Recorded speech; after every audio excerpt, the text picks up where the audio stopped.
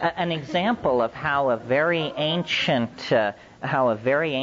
folkway can be incorporated into our culture without us even realizing it, and is provided by discussing Amanita Muscaria.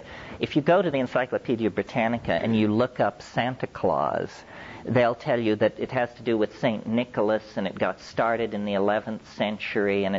But when you look at the Santa Claus story, it's a perfect mythologium to analyze from this point of view, because look what's going on with Santa Claus. First of all, Santa Claus's colors are red and white, the colors of the Amanita Muscaria, for sure. Santa Claus lives at the North Pole. What does this mean? It means that Santa Claus lives at the Axis Mundi, where Yggdrasil, the magic world ash of Welsh mythology, has taken root. Santa Claus flies. This is what shamans do. Santa Claus is the master of the reindeer, the animal most associated with the Amanita Muscaria.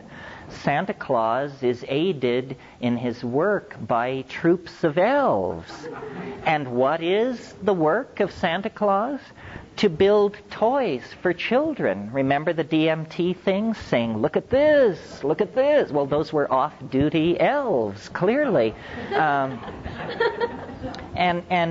So here are all the motifs. And I believe that for children in our culture, that all the Christer stuff is not what Christmas is about.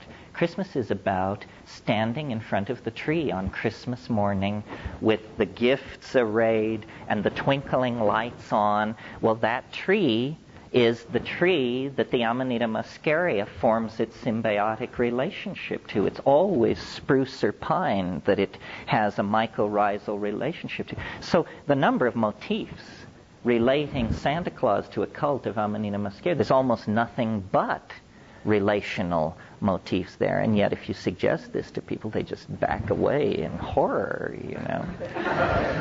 Well,